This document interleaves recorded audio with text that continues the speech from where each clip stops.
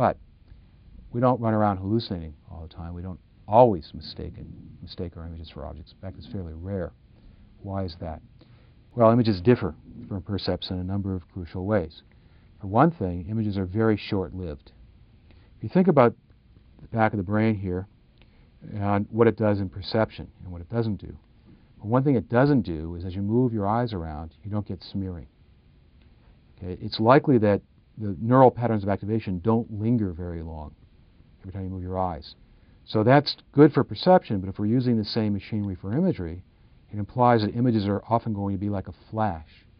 If I ask you a question, it's going to flash up and then fade. So in perception, you've got the world out there. That's sort of your memory for you. You can always look back to what you just looked at. It's driving the system from outside. In imagery, you've got memory information driving the system. And that takes effort, and images fade quickly.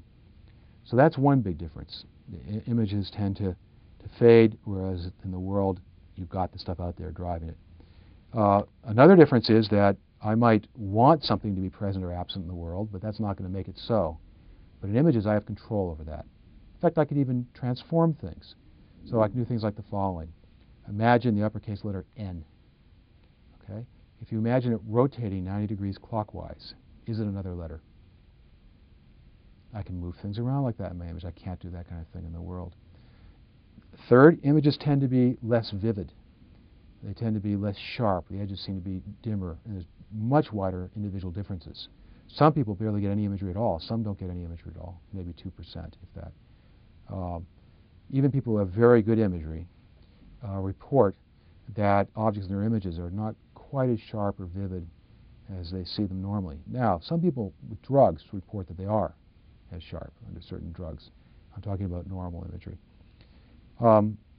So differences like that allow us to tell whether we have an image or whether we have a percept. But it's not always so clear, which makes sense if the two really are very similar and drawing in the same system.